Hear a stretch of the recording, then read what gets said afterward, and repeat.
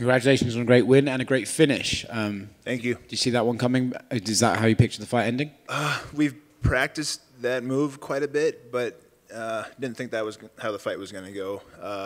After I got out of mount into the second round, I figured it was going to be a unanimous decision because that's what I do. But I surprised myself a little bit. Is that nice? Is that a nice feeling when you're like, oh, I just knocked this guy out? It's beautiful. That's my first time in the UFC. So first KO in the UFC. It's a big night for me, huge night for me. And it'll be even bigger if I get a bonus. I was about to say, you never know. Yeah. What do you think, though, a good finish like that against a guy like William Knight's like obviously a specimen, everyone knows who he is. Do you think that sort of pushes you further than a decision win would have here?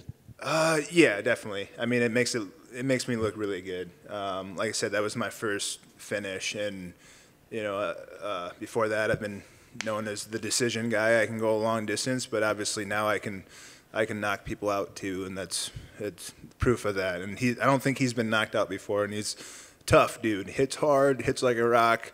I survived a little bit, and got mine. So. You said that he hits hard. I can imagine, like, he looks like he hits hard, right? But was there anything in there that kind of surprised you about him? No. The most surprising thing about him is how nice he is. We were almost overly nice to each other during the fight. I don't know how many times we both said sorry to each other for a little bit of low blows and stuff like that. And he poked me in the eye once, and I was like, "Oh, sorry, my bad," But then we tried to rip each other's head off or knock it off, anyways. That was nice, though. Yeah, pretty fun. It was a fun fight. When would you like to get back in there? I got to heal up a little bit. Got some stitches, but hopefully, I get another fight this year for sure. Last year I only had one, and that hurts with everything. It's nice to be active, and like getting in there tonight. It's kind of it felt far in between from the last fight, even though that was September, but. It's good for the body, good for the memory, everything like that. So, congrats, man. Thank you. What feels more special, they actually ending that losing streak or getting that that KO for the first time? Those are hand in hand, but the KO is it's huge. I've been wanting that for a long time, and I got some. I'm fighting with Team Elevation now. Vinny Lopez and Cody Donovan are my coaches now, and. We've been talking about that, the stuff that we've been doing. We want the fight to go 15 minutes. If it goes the way we want to go, we might accidentally get a knockout. If we do what we want to do, the knockout will come. But we weren't really aiming for it. You know what I mean? Do you think that he got complacent there at the end, like he was maybe having his way a little bit, and maybe just mentally had a slip? And do you feel that maybe that was part of the case? I think he was a little tired, for sure. I know I was a little bit tired. He was a big boy. He came in a little bigger than I thought he was going to. When I agreed to heavyweight, I was thinking he'd be, around 240, and he's 251. When I saw that, I was like, oh, shoot, I should have asked for a catch weight, but it ended all right. But I think he got a little tired and didn't think I could finish him. And when you've never been finished, you don't think you can be finished. Well, I think a lot of people in there, they were surprised how heavy he did come in, but he looked all muscle. Did he feel as strong as everybody been saying? He'd been making these videos about weightlifting and everything. Did he feel as strong as most people were thinking he was going to be? Yeah, he was as strong as he looked, for sure. And I got bruises all over to prove that.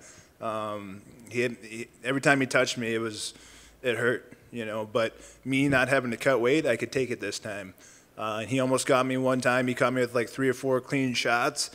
If I had been cutting weight, I don't know if that would have went the same way. So it definitely helped that I wasn't cutting weight, so I can handle those bigger shots. And speaking of just the difference of what you felt strength-wise, speed-wise, and being able to still deliver that sort of power at the end of the fight, what would you credit to in that training that you've been doing? And was it something different than what you've been doing before? We work on that range quite a bit in training every week, almost every day or every other day. We work on that range right there, and I didn't even put any power into that. It was just all movement, and I didn't even know I hurt him until I saw him, cocked over on the cage. But then I also trained with pretty big guys, Curtis Blades being one of them. So I'm definitely used to the size and power and how to deal with those type of guys.